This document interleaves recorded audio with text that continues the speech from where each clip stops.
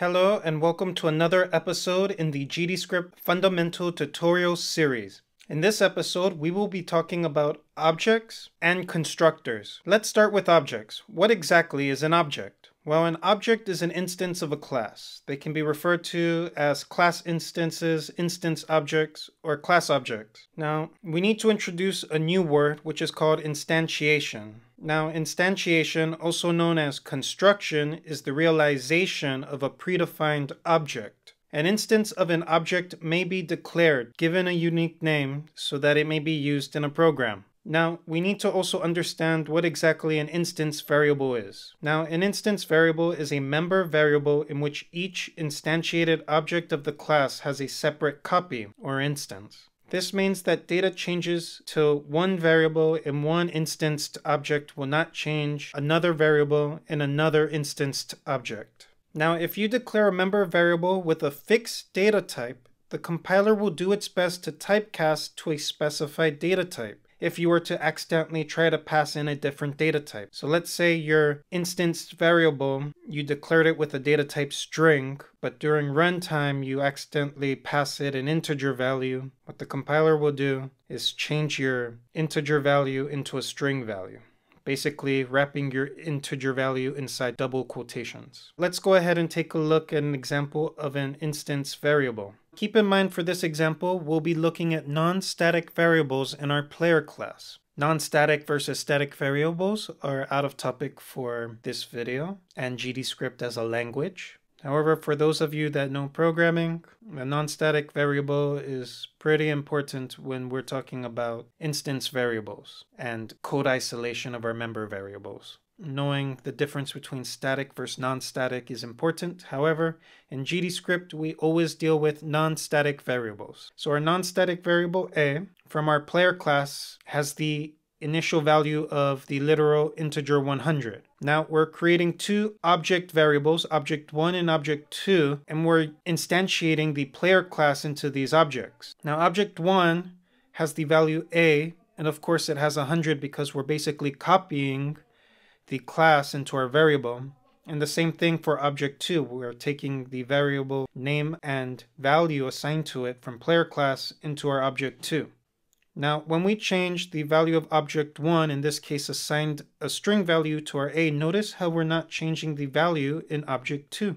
This is because each object has a separate copy of the variables they receive from the main class or the instantiated class, in this case our player class. So just keep in mind when you create object variables, or rather if you instantiate class objects, all member variables are isolated to their own object. Now, moving on, when exactly is it a good time to use instance objects? Well, a good time to know you need to use instance objects is when you want to work with multiple items or copies of the class. Let's take having multiple enemies on the screen as an example. Now first, before you can actually instantiate an object, you need to create a class. In this case, we've created our enemy class, and we are registering a name into the editor. I personally find using class name keywords as a cleaner way of writing code. Now, again, we have our class name and we are registering the name enemy to the editor. We have a simple variable A, and we have a function called print A that basically just prints the variable A or 100 to the console. One thing to note is that there's no extends keyword. That's because we don't need to inherit anything if we don't plan on adding this class to the scene tree. Now, moving on. If you want to create an object, first you use the registered name, in this case enemy, followed by the new keyword or the new method. Now you can also create a class object with file paths. However, it's going to take you 2 lines of code to do that. Let me show you why. First, you need to load your class into the current class. In this case, we need to load the enemy class into our scene script class. And we do that, we load the class by simply using the load keyword followed by an absolute or relative path inside. Notice the double quotations. It's a string value. You have to pass inside your load method, the global load method. Now, after you've loaded your class and assigned it to a variable, in this case load class, what you then do is you call that variable and then you use the new method. Basically, this is no different than what we have earlier, except now we have to use 2 lines of code instead of 1. Now, the class name, when we register our name to the editor, behind the scenes, we are centrally loading it. The loading is done for you, and that's why all you need to do is declare the new method. However, the choice is yours. I personally like to keep my code clean, so I like to use the class name keyword.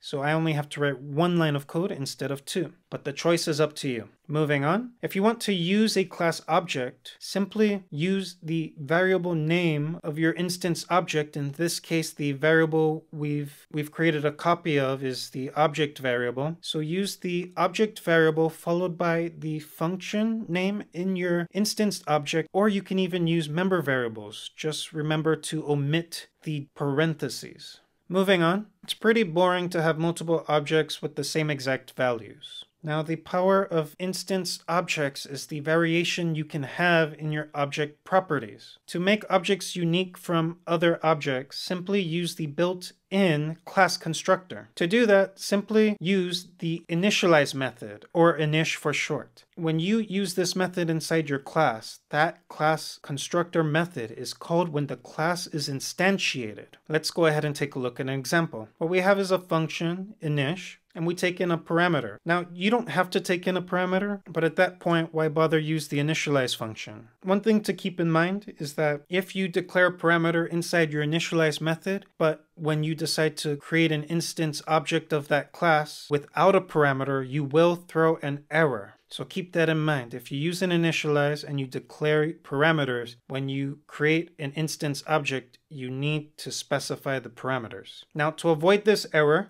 we simply assign a default value. To assign a default value to a parameter, simply just use the equal sign followed by the literal value. This will avoid an error if you forget to pass a value. You can also infer data type by simply using the colon symbol followed by the equal sign. And not only will you have assigned a default value to a parameter, but you would have also declared a data type, which is inferred by the literal value you're passing it to. If you decide to use the constructor method in your class to pass a value to your constructor method, all you need to simply do is use the new keyword and then just put your value inside the parentheses. And if you have multiple parameters, simply separate each value with a comma symbol. To do this with file paths, you simply, let me add the value. You simply pass the value into your new method. It's the same thing. Again, one line of code if you register your class name to the editor, and 2 lines of code if you decide to use file paths to create your instanced object. Now let's go ahead and look at some code. So I have here a class name, and I've declared a member variable with the data type string. So our variable only accepts data types of string values. Now we have our constructor method, and we can pass a value. And I've also defaulted the value to the string literal value called enemy.